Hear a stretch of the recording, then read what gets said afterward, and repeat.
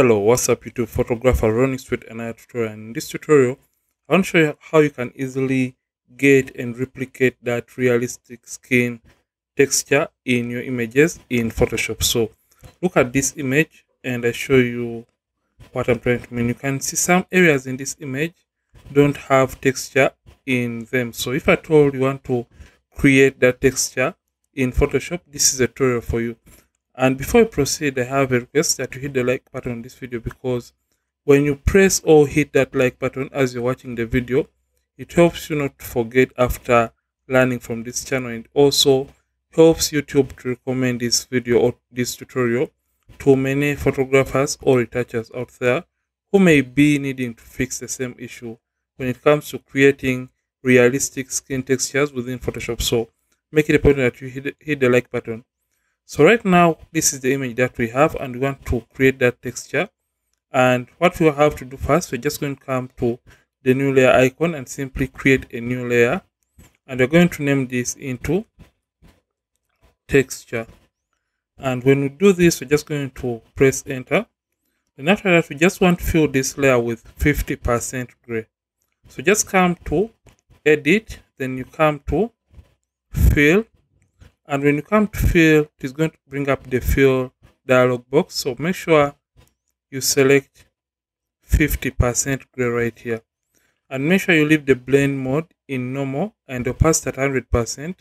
Then also make sure that preserve transparency is not checked right here, and come and simply press OK.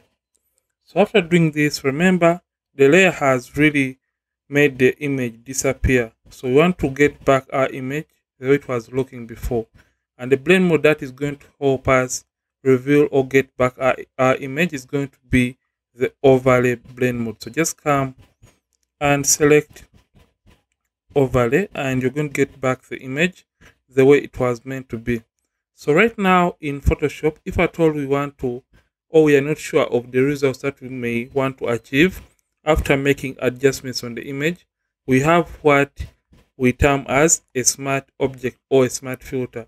By smart object, I mean when you create this layer and you make adjustments on it after making it as a smart object, you can switch back or go backwards and change those values that you apply to a layer, unless or unlike when we try using it without turning it into a smart object or a smart filter. So in order to do that, we're just going to come and we select the texture layer, right click on it and simply come to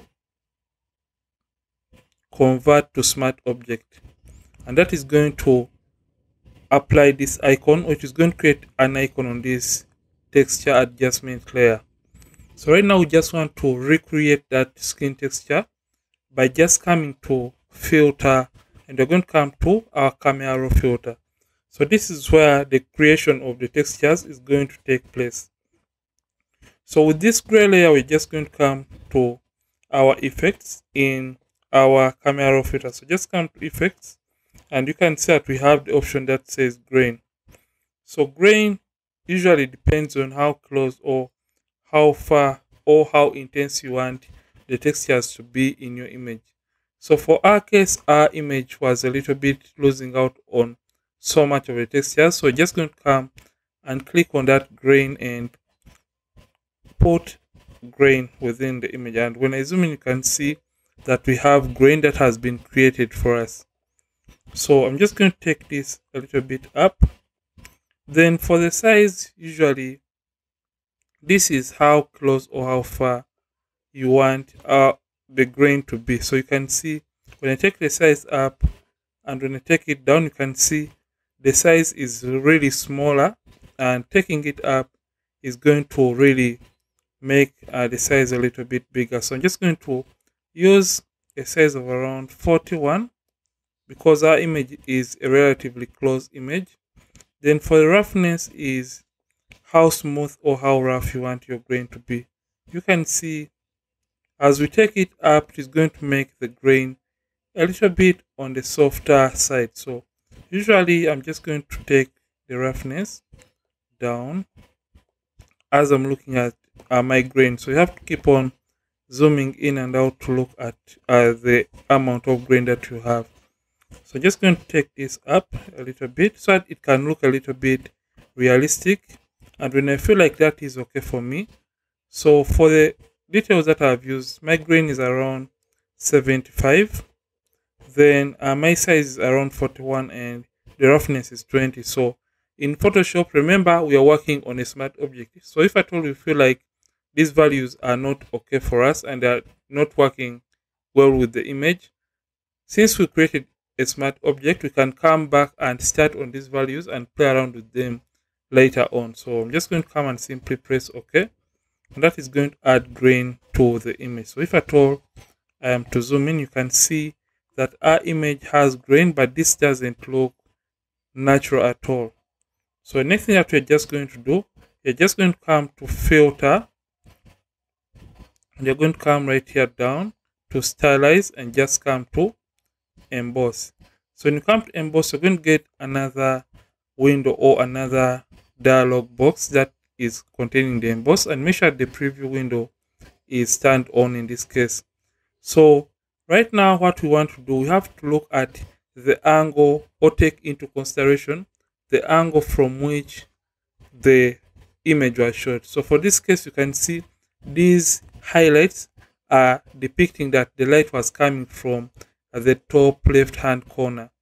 So you have to take that into consideration. So you have to move this to the direction where your light, so this point has to point where your light was coming from, so that the texture can look a little bit natural and a little bit more realistic. So at around this point, that looks okay. So after doing this, the next thing that we are going to handle or take into consideration is the height. So height is more of how far we want our textures to be or space. So you can see as I'm taking this up, it is going to really affect the amount of textures within the image. So you can take this up. So I'm just going to take this up to when I feel like I have a texture that looks a little bit more natural and reasonable for me. So I'm just going to take this higher as I'm looking at the image. So take this a little bit up. So at around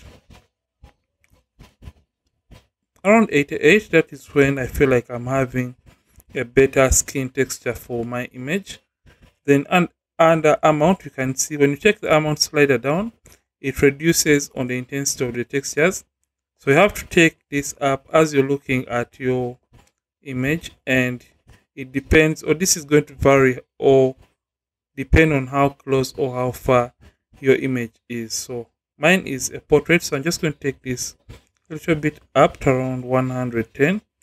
So remember, I keep on zooming in and out to look at my image.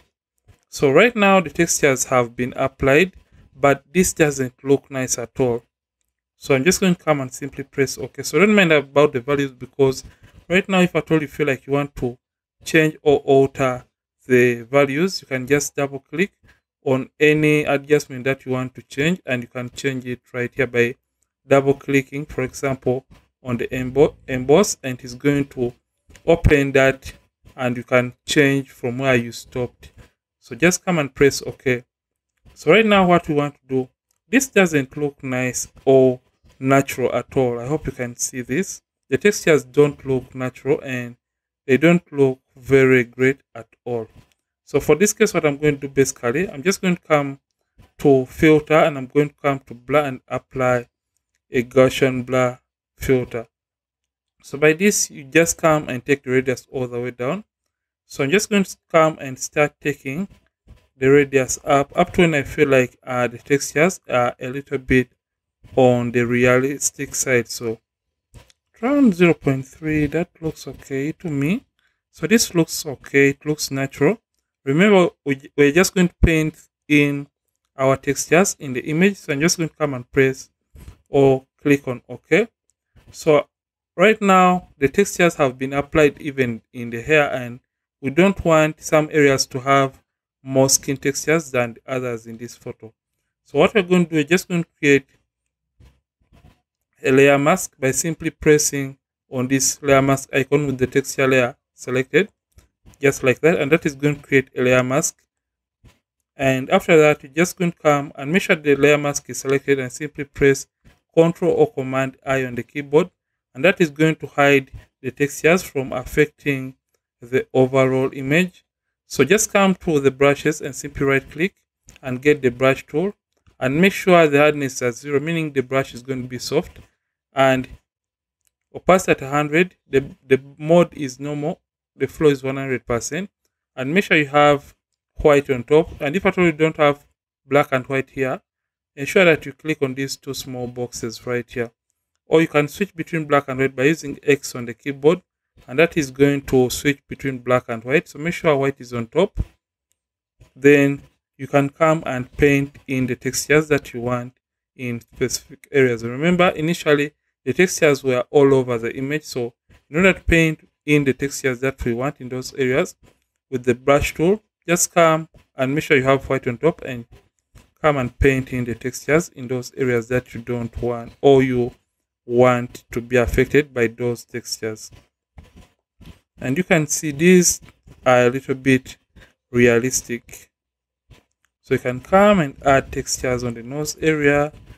This area was lacking texture. You can just come and paint in those textures depending on how intense you want the textures to be, or in those areas that you want to have that nice and rich skin texture. So I'm just going to come and paint in those textures in those areas.